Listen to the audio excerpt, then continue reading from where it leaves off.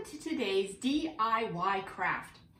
Today we are going to make a clothespin crucifix and our end result so you get an idea of where we are going. You will need 8 clothespins, regular wooden clothespins with the metal joiners, and 8 of those, hot glue, some string, and scissors to cut the string. Well, this is a dangerous one. It is dangerous, and this is a little technical. Now, the first thing you're going to do is take apart your 8 clothespins. So if you come up closely to take a look at how we're going to do this, if you lift up on the spring, slip out the one piece of wood, then this will slip off. Now, all of these are garbage, or we're going to have to come up with another craft. We'll only be using one of these later on. Then you are going to glue your clothespin together.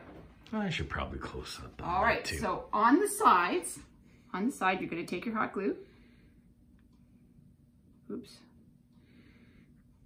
And you're going to put a little bit of glue across. And you are going to attach your 2 clothespins tightly together. And I have a toothpick in case you're a little messy because you want it to be flat. Okay. All right, and I have one more. You'll notice with these clothespins, not all clothespins are the same when you take the spring out of them. So they have different grooves. So try to put ones together that have the same grooves. Wouldn't the clothespin that you just took apart have the same grooves on each side? Yes, it would. But sometimes people take all the clothespins apart. Oh, and then get them mixed up, right? Okay. Yes. So, of your clothespins, you will want to glue together like this. 1, 2, 3, 4, 5, 6, and leave 4 separate, because the 4 separate ones we're going to make the body with afterwards. Right. So save 4. Okay.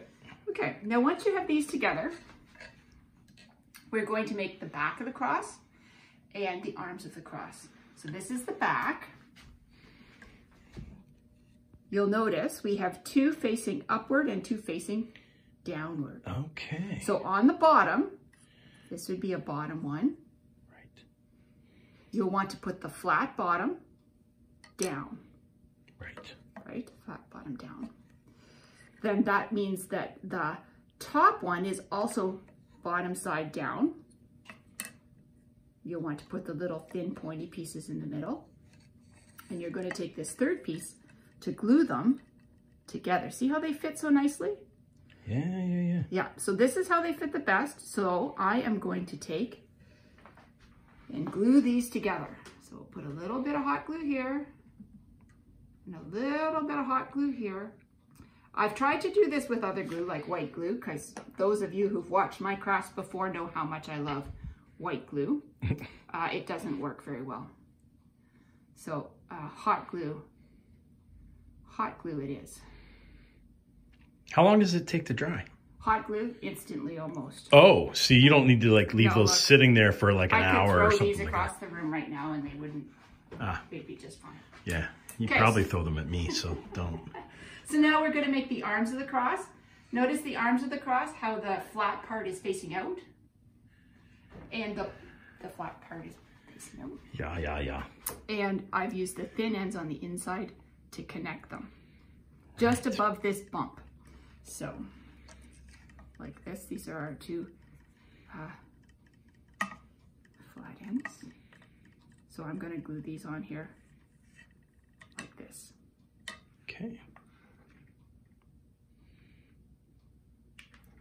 There. A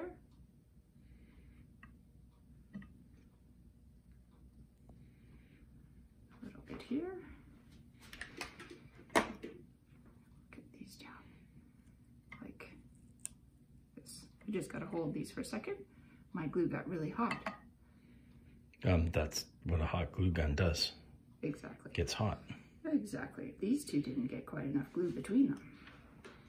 They've separated.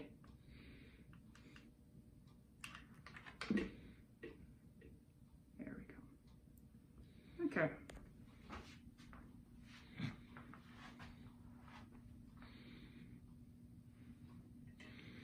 Okay, I lied about the person.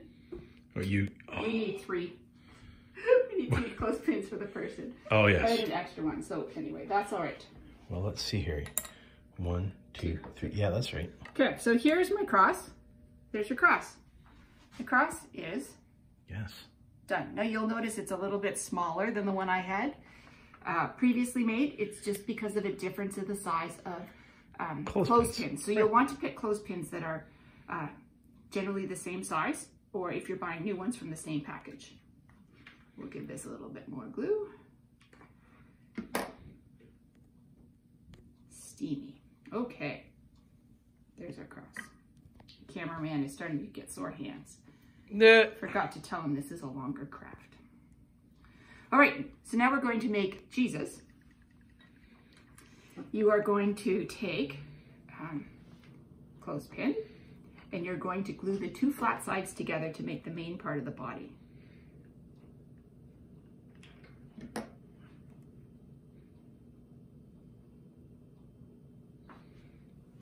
You glue them tight together. Mm-hmm. Round part goes at the top for the head, obviously. Thinner part at the bottom to represent the hips. Okay. The hips don't lie. Sorry. Now, for the legs, I'm going to take another clothespin, and the hip bone, you see, rounded hip at the top, rounded hip at the top. So you take the rounded part of the clothespin, glue from the spot where the spring would go up, and line it up with the curve. Like that. I need to do some of that glue. And you do the same thing on the other side.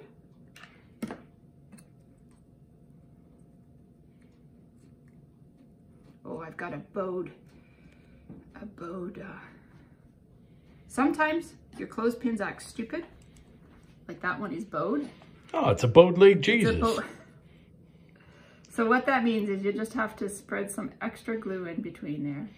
I mean, he did an awful lot of walking. You never know. He might have been bowed-legged. You just never know. You don't know. That's so true.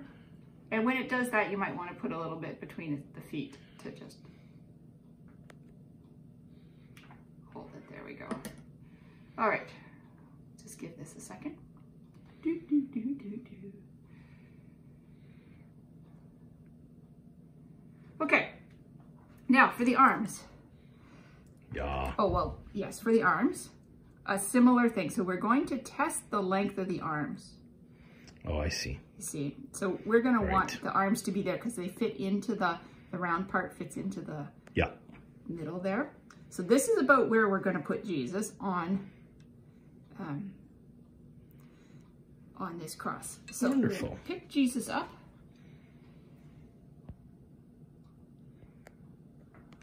Of glue on Jesus. There we go. And stick them to the cross. And then the arms flat side down, like towards the bottom. A little glue there, a little glue there. There's one arm.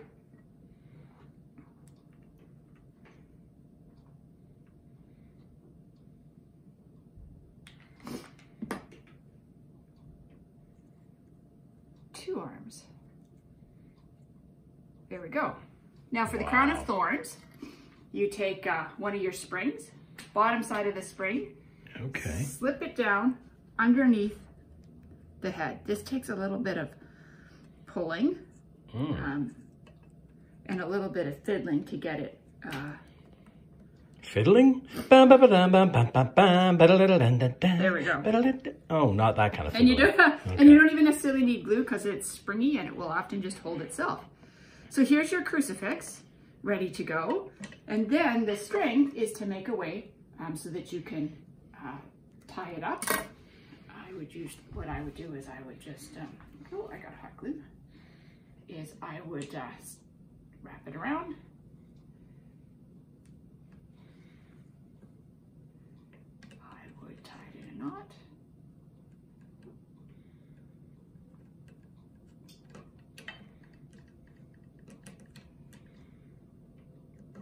Wow, I gotta say, it's almost fun crucifying Jesus.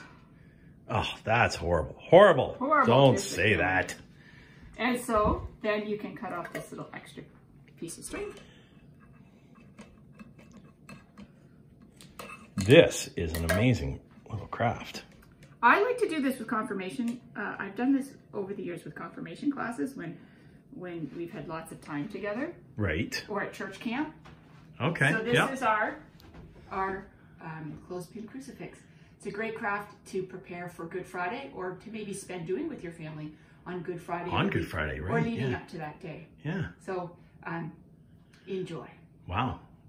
Thank you.